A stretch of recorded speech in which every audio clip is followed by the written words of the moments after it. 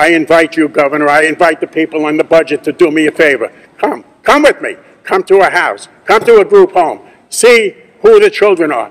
Talk to the people that work there. You're going to get an earful of dedicated people, our direct care service professionals. I want to ask you, how many people here are going to tell your children, hey, listen, when you grow up, I want you to be a direct caregiver? Are you kidding me? The lowest job, the highest, the hardest, the most difficult. You're dealing with human dignity and respect. You have to be a special person. And I just don't understand if we don't pay people like this. Where are our values? Are they upside down? Are we talking about dollars here and minimum wage here and the difficulty of training and the obligation and responsibility? As far as taking care of him, I'm it. My husband is gone. My brother died in this past January, and he used to help me. And I have sisters, but they have grandchildren and lives of their own, so they can't really watch him, so I am it. My daughter does try to help me as much as possible, but she's 30 and she needs to have a life. I can't put that on her. And Nicholas is violent. He's incredibly hard to handle. He hits me on a daily basis. He pushes me. Not that he means to, it's just the way he is. He's just a nervous Nelly, and he's really difficult. He's a very difficult kid to handle. He needs 24-hour supervision. He can never, ever be left alone. He has no concept of danger. He can't read, he can't write, he can't dial 911. He functions on the level of a 2 or 3-year-old. We've come a long way, and we can start to slip back into where you're more warehousing individuals than giving them a life, a good life in the community. It takes funding to put people in the community. You know, you just don't bring people out into the community by truckloads. They have to be small little groups and with adequate staff so that they can be integrated into the community. And that funding cuts jeopardize that possibility in the future.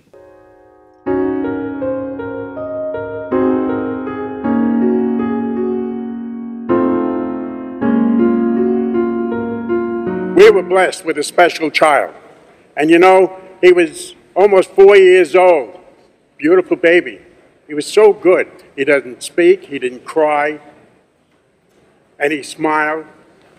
And all of a sudden, my wife, who was a nurse and a very loving person, said there's something wrong. And the pediatrician said, well, he'll outgrow it, it'll come in time, maybe he's a late developer. But Ellen knew. So we went to the doctor. He had a clubfoot, developmentally disabled, profoundly retarded, couldn't speak, and couldn't cry. What's best for us to do? I'm the mother of a 43-year-old man who, interestingly, was diagnosed with autism at his first birthday by my sister, who's a physician. She's deceased now, but it was unheard of to identify children with autism 42 years ago at his first birthday party. And I remember her asking me if I knew what autism was. And at the time I was a PhD candidate, so I was no dummy. I had never heard of it. I have not been able to place him because he needs not a nursing home, he needs a facility that has trained personnel, nurses, you know, more than just a residential manager. And nothing has come up. Once something has come up. Since my husband has died, I got fired when my husband died from my job for taking too much time off to try to, you know, get things settled in my home after, you know, since I had nobody to care for Nick. Cannot work since because I have nobody to take care of him. He's not gone long enough hours for me to work.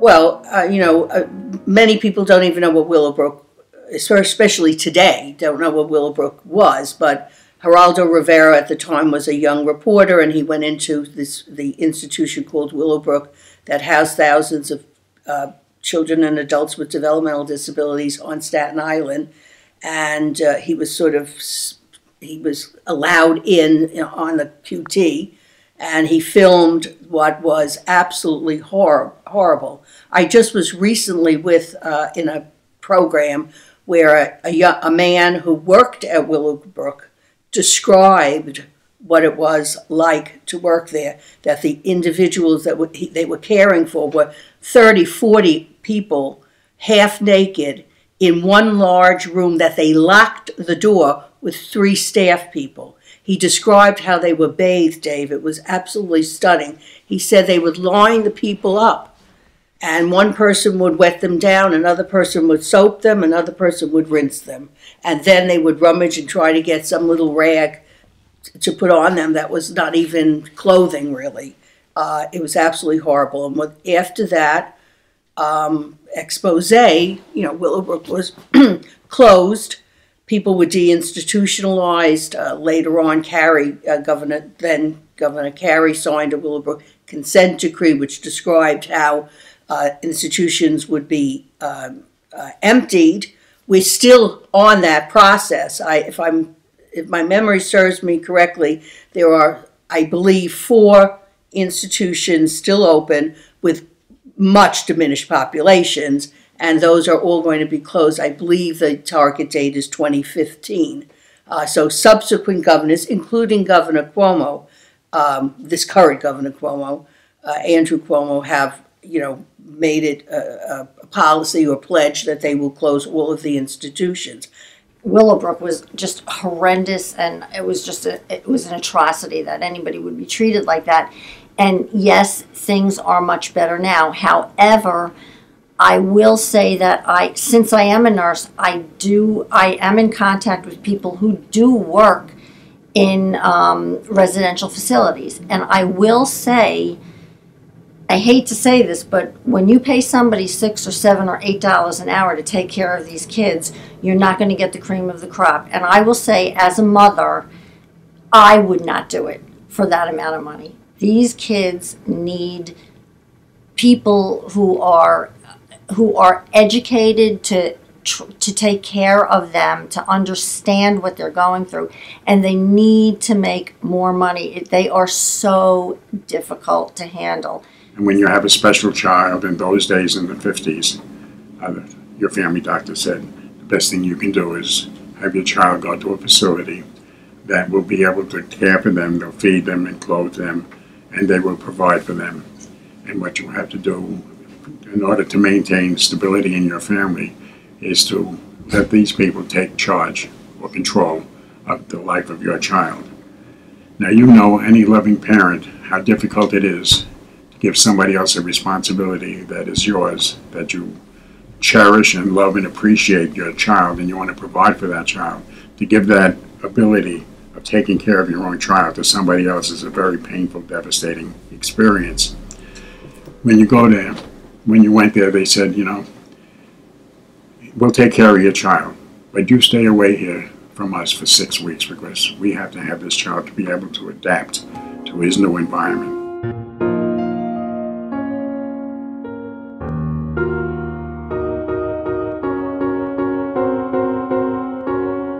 When he was 21 and aged out of the education department and went into the state care, I was told by Medicaid that anything I got from now on was a gift. Some of the changes, I don't want to seem like a naysayer.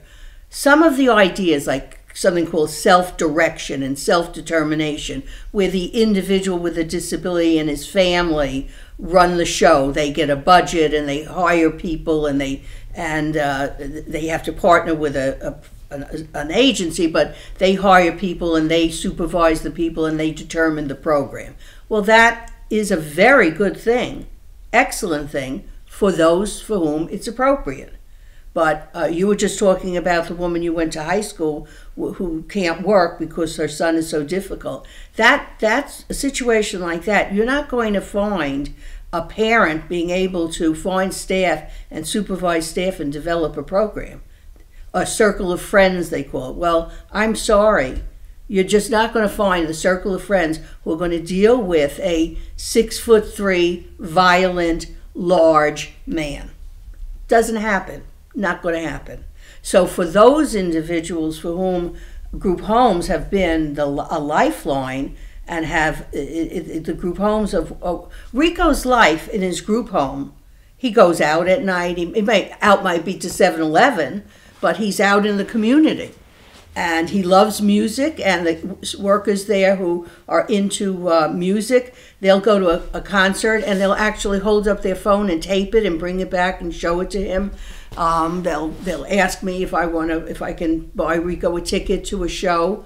The group homes are wonderful, but and now the idea, OPWDD, which is the Office for People with Developmental Disabilities, the state agency, and on the federal level, they're pushing for families to keep their adult disabled child at home and to care for them in their own home with supports and services. And as I said, for those families for whom that's appropriate, it's great. It didn't exist before.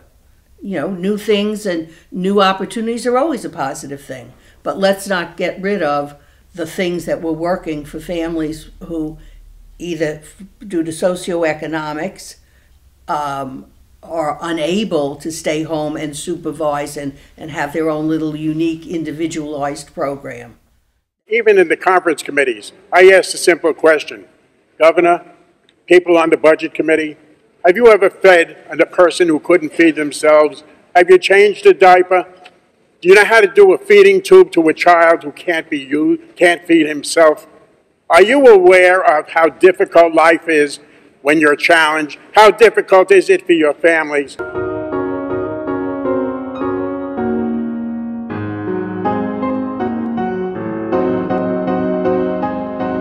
What happened to our child, Ricky?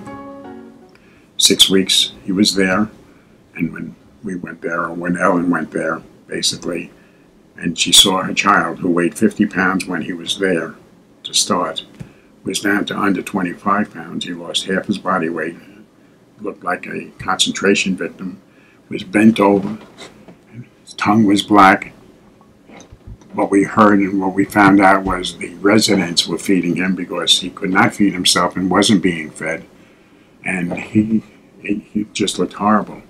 So, of course, Ellen took this child back and brought him to our pediatrician. The pediatrician cried. That's how devastating Ricky was. He looked like a victim from a concentration camp.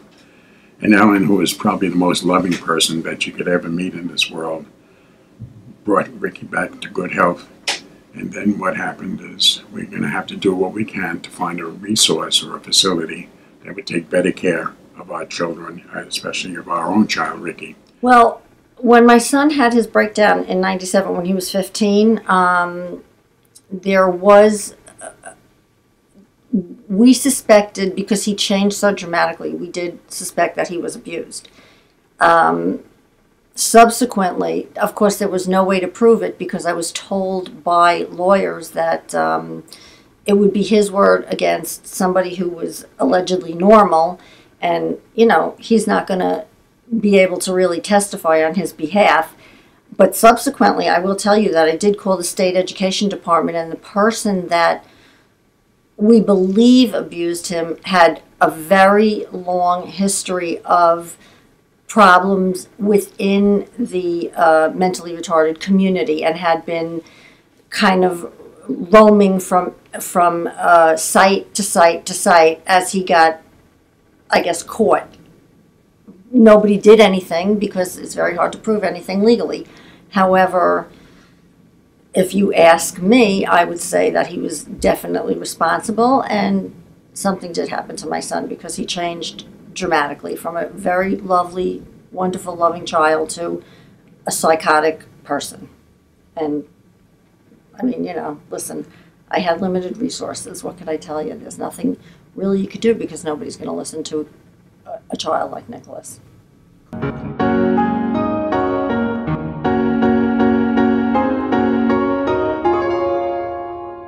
There's no question that the people who live in his group home cannot go out on their own and cannot go out into the community, is what I mean by out, in large groups unless they have sufficient staff.